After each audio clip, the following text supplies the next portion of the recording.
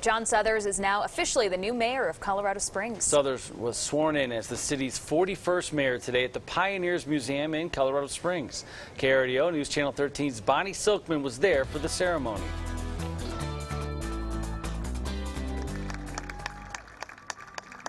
A warm welcome for the city's only second strong mayor who's ever taken this oath. John William Suthers, do hereby swear by the ever-living God. Now former Mayor Steve Bach was at today's ceremony saying goodbye and thank you after 4 years. 2 epic wildfires, 2 historic rainstorms, on top of the everyday 24/7 running of a large city.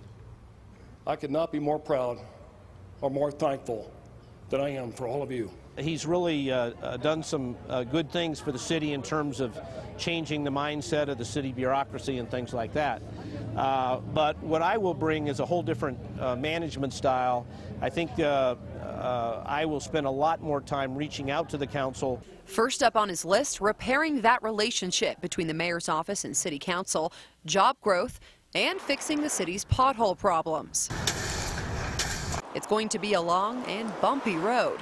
Even after 10 years as Colorado's Attorney General and 2 terms as the DA for Colorado's 4th Judicial District, it's now that Suthers says he's beginning his biggest challenge yet as mayor of Colorado Springs. I have no illusions about the fact this can be a tough job. Colorado Springs has some real major challenges, and when I look at a lot of the tough jobs I've had in the past, I'm convinced this is probably going to be the toughest. In Colorado Springs, Bonnie Silkman, KRDO News Channel 13.